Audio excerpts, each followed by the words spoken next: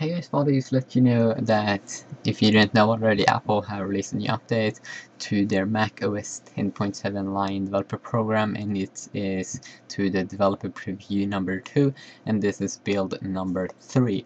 So if you're wondering about some changes that Apple could have made in this release, well, apparently actually they have made some UI element changes, and this is something that you could kind of see when you go to system preferences. And when you go ahead and look at these two buttons here, you can see that the active button now, if we compare it to before, it's way darker, so you can actually see that someone have pushed on a button.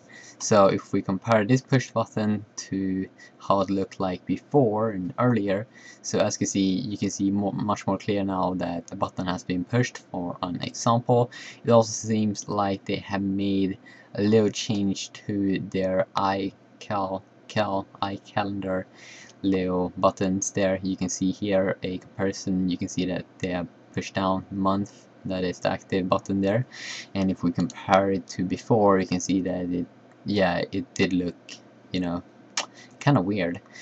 So yeah, that is just some small little changes that we have seen. If you find anything more, perhaps you should tell me or someone, because we like updates. So that's awesome. See you.